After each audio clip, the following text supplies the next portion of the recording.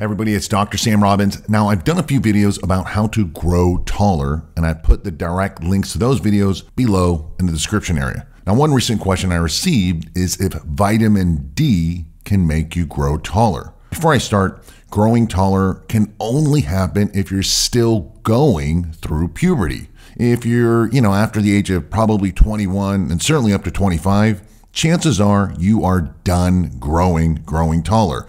So your bones basically have fused at this point. As stated in previous videos, genetics and hormones control your height. What's important to know is that vitamin D is technically a hormone, thus very important for healthy growth. Nutrition, of course, is also very important for growth. Malnutrition and the lack of calories, fats, and proteins, as well as specific vitamins and minerals, all contribute to optimal growth or lack thereof. For example, macronutrients or micronutrients like calcium and vitamin D and magnesium and phosphorus are all involved in bone health, which is central to growth. Vitamin D also helps increase calcium absorption to help maintain skeletal health and bone growth and density. One study found that giving children with low vitamin D levels a vitamin D supplement resulted in an increased growth over a 6-month period. So that's the good news. Now keep in mind that vitamin D needs to be taken with vitamin K2 to help promote proper calcium absorption into your bones and not in your arteries.